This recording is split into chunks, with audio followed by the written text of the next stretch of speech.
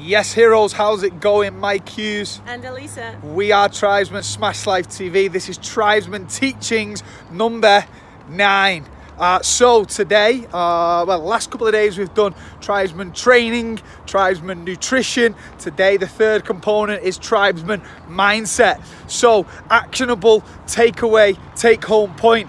Very simple. This week, it's all about simplicity. Next week, we'll go a little bit deeper.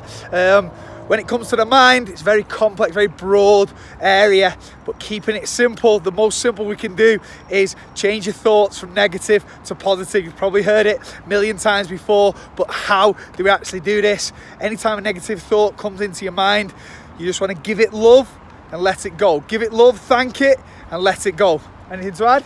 Yes, before get out from the bed, just start to think about 3 things you are grateful for, and this will change your life. When you wake up in the morning, 3 things that you're grateful for. It can be as simple as, I'm grateful for another day of life, and then take it on from there.